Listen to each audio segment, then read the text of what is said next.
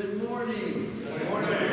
What a delight it is every time we are here. Cheryl and I thank you for the privilege of being with you today, and we have been grateful every time we've been together to worship in this congregation. And what a blessing it is to be with you during the week when I get to see different ones of you, and then on Sunday. And I thank you for your worship. Beautiful service, beautiful organ music, your singing, the choir, all of this together. Rich worship experience and beautiful worship setting. And I appreciate that so very much, and your commitment to it and devotion to it. We're glad to be here with you. I was even happier to be here when I checked the weather report in Minneapolis, Minnesota this morning. Once you see what's happening there, this is really a beautiful day outside, and we're really doing great and have no problem. So we're excited to be with you. It's great to look at and see Jay and Kay Harris here. Dr. Jay Harris they are not strangers to worshiping here. Jay is the Director of Ministerial Services for our annual conference, and so I'm very grateful for that. And appreciate all the connections that we have that are part of the life of our annual conference when we are together here. And I think I'm grateful to Anthony. What a delightful person he is to work with. If I just keep working with him, if I can just get him to come out of his shell and show a little enthusiasm sometimes. Anthony, thank you. One of my mentors used to talk about the fact of he appreciated people who preach like it matters. And you take all of this seriously. From the administration, the prayer, the worship, the preaching, the teaching, it does matter. And that is a glory to God. And I thank you for that. Now, it's great to be with you during the Epiphany season. This interesting season between Christmas and about 10 days from now, Ash Wednesday, and the Lenten season starts. Epiphany is the word that means to reveal, to uncover, let the light shine. And it's the season we think of it's ushered in by the wise men arriving, the light of the star. Guys in the Christ. That's the key symbol for Epiphany. The Gentiles, the world represented by the wise men, the Gentiles coming to Jesus, and by the light that God guided them. And all throughout the Epiphany season, one thinks of epiphanies, revelations that we have, times that we see the light, so that we become aware that the light of the world really has come. So it's a very important season. Now, the passage that was read, thank you for reading it in such a great way, is very special to me because John 2, 1 through 11 is another one of those key passages historically for the Epiphany season.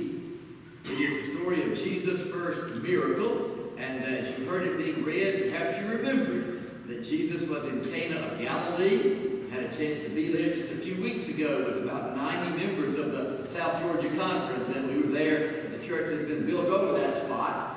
We remember Jesus turning water into wine at the wedding feast in Cana of Galilee. It's one of the key passages and themes and stories of the Epiphany season, and I've run into a lot of people over the years for whom this is a delightful passage. They love it. They appreciate it. Do you know that for many, many years, a decade or longer after I got out of seminary, I was not among those who loved it? Now, maybe you are. I'm not saying you shouldn't. I'm just saying I had a very hard time with this passage because it's the first miracle of Jesus. And I thought, Lord, I'm no marketing guru, but I mean, for your first miracle, wouldn't this be a good time to open the eyes of the blind? Make the lame walk. Feed 5,000 and get some media coverage. But really, a little tiny little back of the out of the way place like Cana at a wedding reception, and you launch your public ministry. This is your first miracle. Truly, I'm not making this up. I had this visceral reaction, like everything about this is wrong. No, this is not the way to get started. This very first miracle. And so the problem for me is that in the Christian lectionary, the cycle of readings that keep us going through the Bible and that I study regularly, that many pastors do, this story, read through the Bible over a 3-year period, this story comes around in Epiphany every 3rd year. And every time it would come around, I would dodge it. Have you ever dodged a Bible verse? I would dodge it. I would see it coming, and I'd say, okay, better get out of the way. It's Epiphany, and I see the headlights coming at me here. Better move. And I just would feel led to preach on the Old Testament lesson or the New Testament lesson, but not the gospel.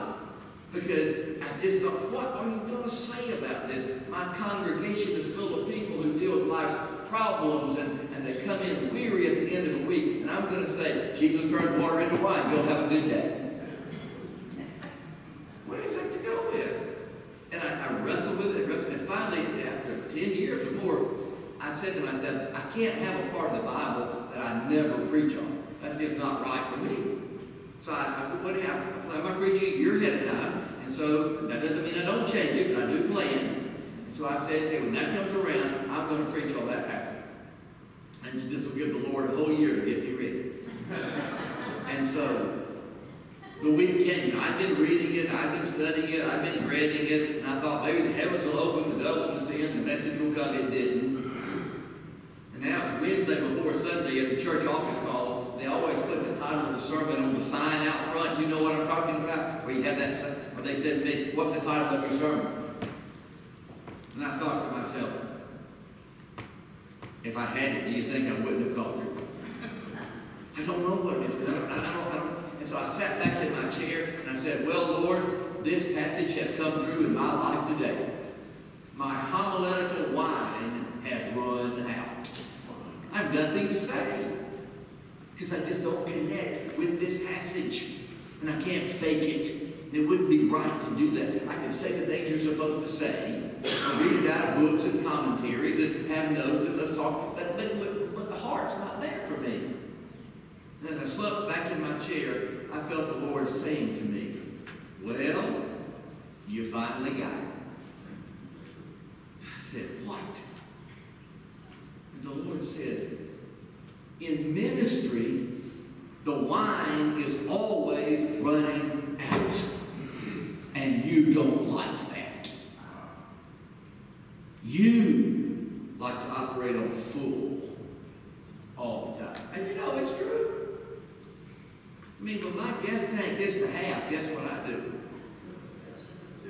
I fill up. Did anybody else do that? When I get to half, because I won't be on full. Because to me, running out of stuff is something that should never happen because you knew ahead of time. Why did you let yourself run out?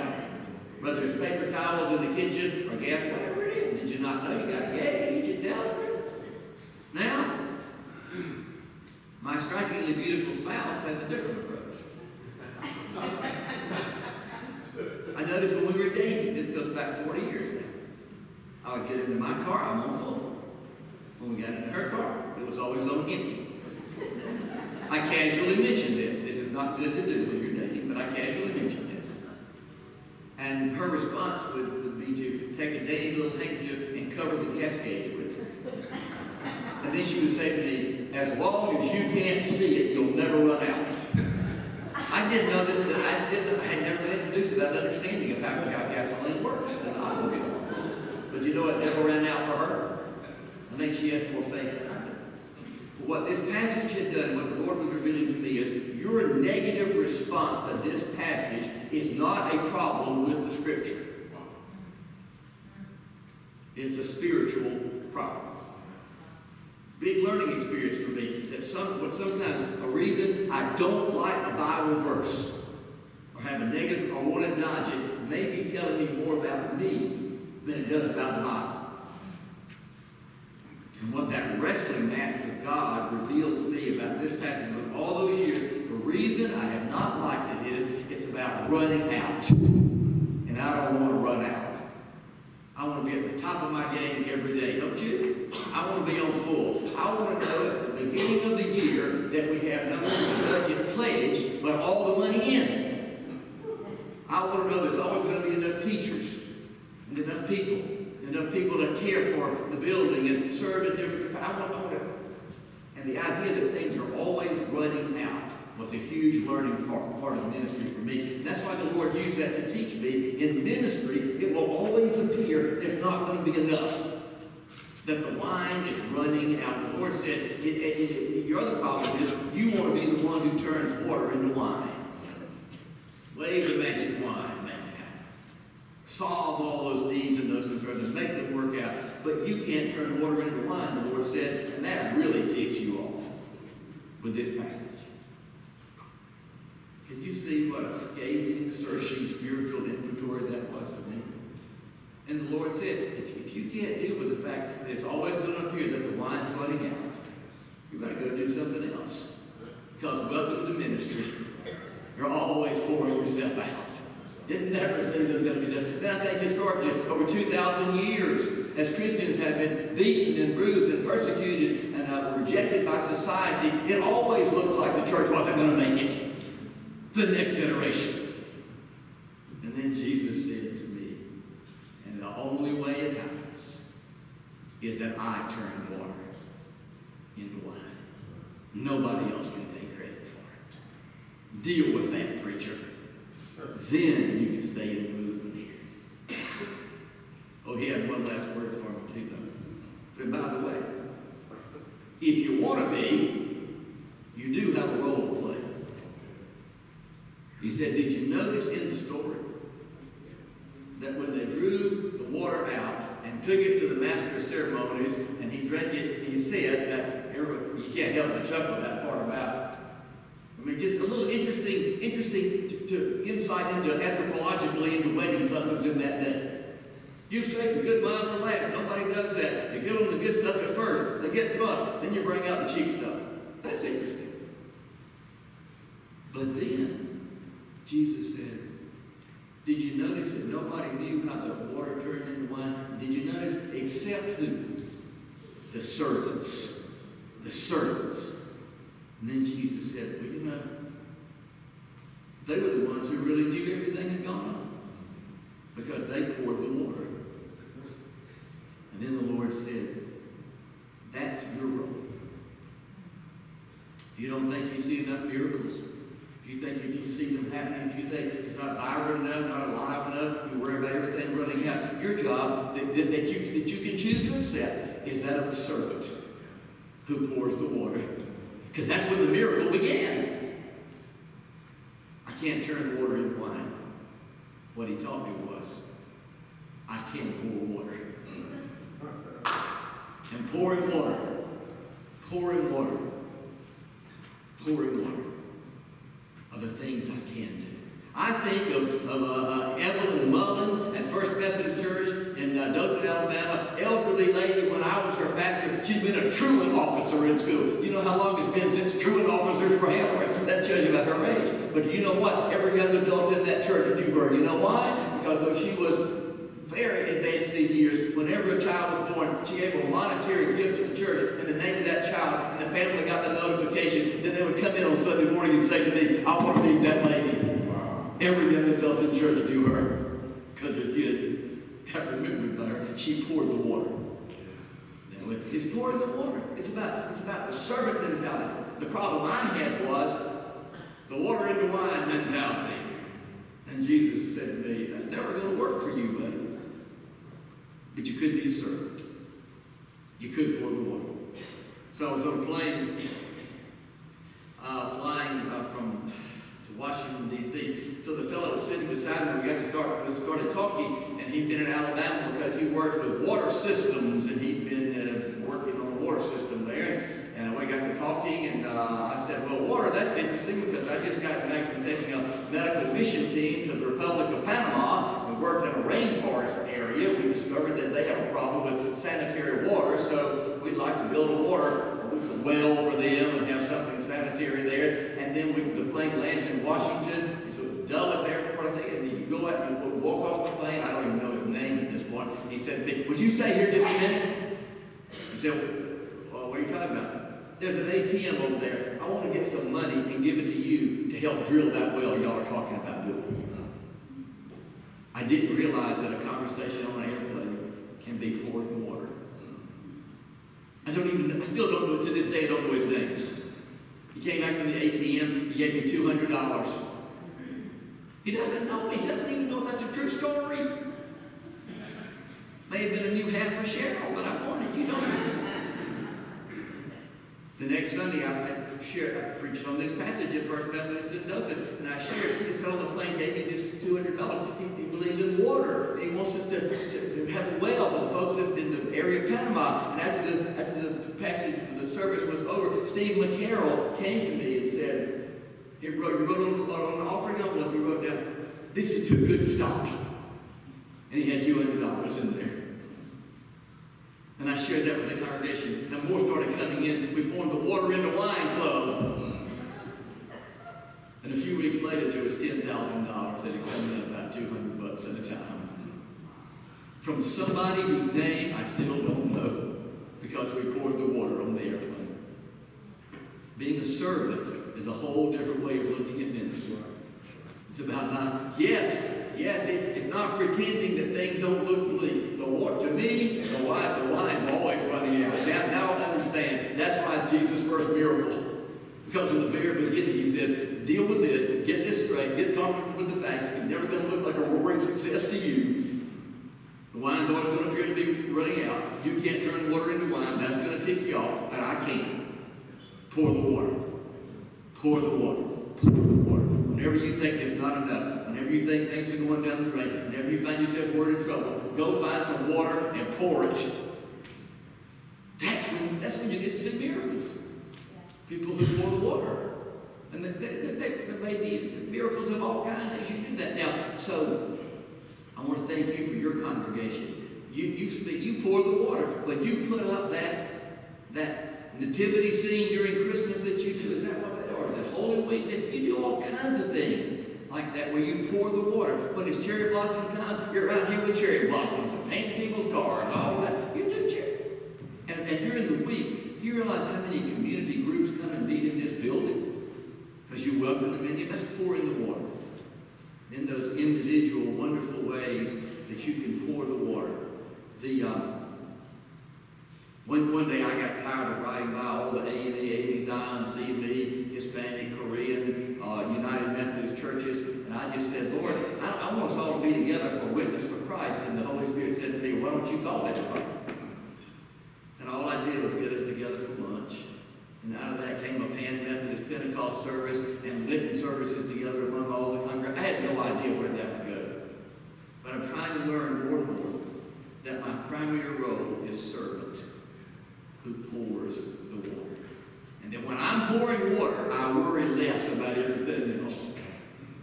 Let Jesus turn it into wine. I went, Anthony, be sure to go to all the district meetings you can, because you never can tell what's going to happen at a meeting. I went to one in the Mobile area when I was serving down there. And it was at Saraland outside of Mobile. And I walked in, and it was at nighttime and tired already. So I go in, I get my packet information, I got my name tag, and I'm looking for the coffee. And there it is down there. They have it all set up. And I got the coffee, and I looked around though, and I said, do you have any sugar? And those adults standing there doing hospitality looked at each other like I had asked a $10 million question. That deer in the headlights, sugar. And everybody froze. Walking around, they just all froze. And this one little kid was standing there about 9 or 10 years old. And after everybody was sitting there in utter shock, he diagnosed the situation and spoke up and said to me, they ain't got none. And then he said, but I know where to get some. And he ran to the kitchen. He was probably rummaging through that kitchen while they were in church all the time. He knew right where the sugar was. He came right back with it. And he got me what I needed.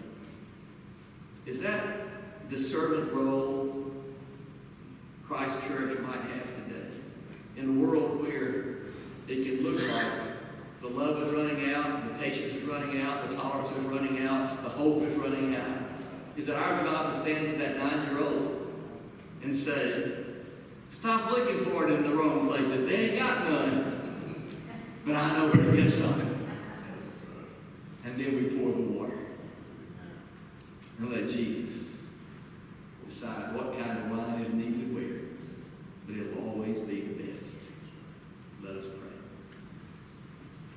merciful God, we bless you for this amazing story of servants who poured the water and participated in the miracle that you brought about. We want to be those kind of servants. Help us to discover ways that we can each pour water in our own unique setting, in our own way, with our own resources. We want to pour the water so that the light of your presence may shine forth in the wine that emerges each time we do it. In Christ's name we pray.